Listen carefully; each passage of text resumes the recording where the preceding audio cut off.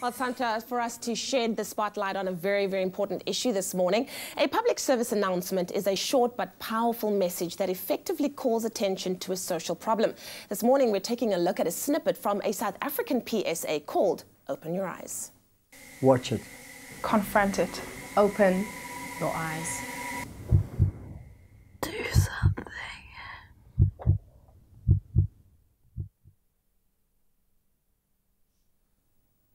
Ooh, airy stuff there. Now, this PSA has been announced as being placed second overall in CNN's HeardPSA's competition. And joining us in studio to chat about this honour and how the short film came together are the writer, director, producer and actress Roxane Hayward and Muay Thai world champion and for the film's producer, Quentin Chong in studio. Good morning. How are you guys? Hello. Good. That 16 seconds of what we saw just literally gave me goosebumps. So I can't even imagine what the entire, PSA actually looks and feels like. But Roxane, my very first question to you, incredible work. How did everyone involved come together to put this project in place? Well, thanks to Quentin. We were all brought together and a great team was formed. So basically, HeardPSA is an initiative put together that the GSN, which is the Global Sustainability Network, which are all the religious leaders around the world, they kind of put it together along with Tony Sheena, who's also very actively involved in taking down human trafficking and drug syndicates, sex trafficking syndicates. So they've created this platform called HeardPSA, which was open to all filmmakers around the world, actually. And then they contacted Quentin directly to ask him to get involved with regards to the work that he's been doing in South Africa, behind the scenes, and helping infiltrate those drug syndicates, human trafficking syndicates, and also his development programs that he's got. And then he got a few of us together, so he asked myself to get involved with some of the film work that I've been doing. I'm used to being in front of the camera as an actress since I was a young girl, at the age of 10. And then he also got Sadiq Bahardine involved. That's the one on the right.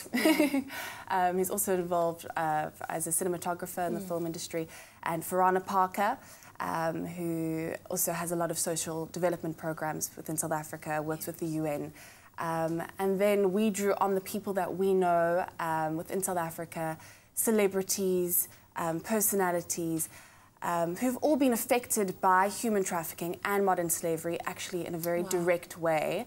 And we put together a project that we were all very passionate about and wanting to make a difference. Now, the thing about human trafficking is it's not something that is front and center visible or happening right in front of you. It's usually things that it's always in some way happening to other people, but it's a scourge. It's happening every single day. Quentin, what are some of the challenges in depicting human trafficking in South Africa particularly?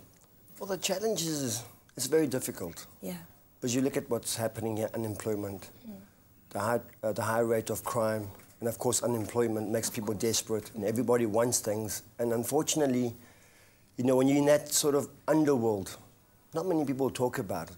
They'll advertise it, but when you get close to them, then it's, you know, I'll see you tomorrow, I'll see you tomorrow.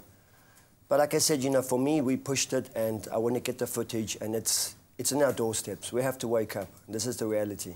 Yeah. Now, you were personally, like Roxane said, selected to be a part of this film, and because of the recognition with regards to all of the work that you are doing, charitable work as well as modern-day slavery. I commend you for that, by the way. Those are the kind of jobs that no one really wants to get involved in. How do you intend to continue to use this platform to highlight this in South Africa? Well, maybe, you know, like I said, it's for people to work together in this country.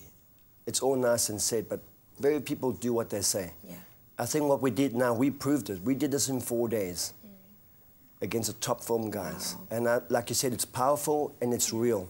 I think we should get all the advertising companies together and let them all put a challenge together and to get it out there. And then, of course, push different type of teams together, task force. But unfortunately, without funding, it's a very difficult part into the type of reality we're going to go and try and open up. Yeah. So how does one help you? How do our audience help you? Well, you know, maybe get hold of us through you guys, through Expresso, try and get the funding and put teams together. And this is for everyone. Yeah. No politics, and it's close at home. I mean, you're going to start selling people. Yeah. I mean, is this where our life is going at?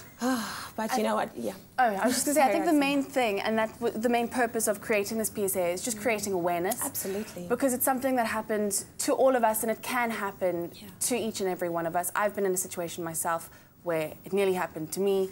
And I think if we're aware of what's going on around us, we can prevent it from happening to more people and people close to us.